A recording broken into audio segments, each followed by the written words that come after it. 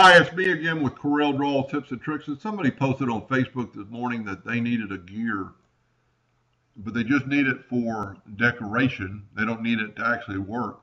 I drew this one right here on a gear generator program that I have, and you could actually make it where the gears work. But if you just need it for uh, looks, I drew this one in about 2 minutes with the polygon tool. Now, I haven't made a video like this, but it's been a while, and I'm going to change it up here a little bit.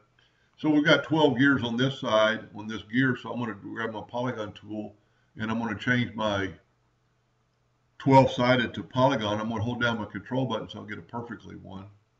Then at 15 degrees is what it is, so I'm going to rotate it so I have a flat side.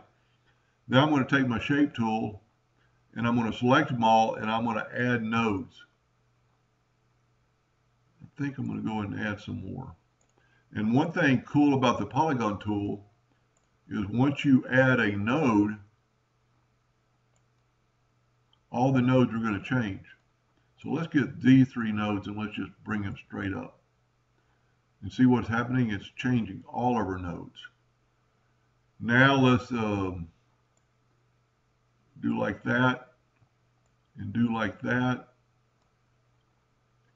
And you could actually get rid of this.